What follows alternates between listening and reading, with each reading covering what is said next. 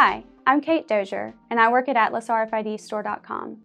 The most common question I get about RFID is, how is RFID different from barcodes or GPS? This can be a complex question, and these three technologies have a lot of differences. Barcodes have to be scanned one at a time and require the scanner to be directly in line with each code. RFID, on the other hand, is a near-field technology and only needs a scanner to be within a certain range of an RFID tag to read it. Because of this range, multiple RFID tags can be read at one time. Like RFID, GPS uses radio signals, but on a larger scale. GPS uses radio signals from the Earth's satellites to pinpoint real-time locations of devices as they move.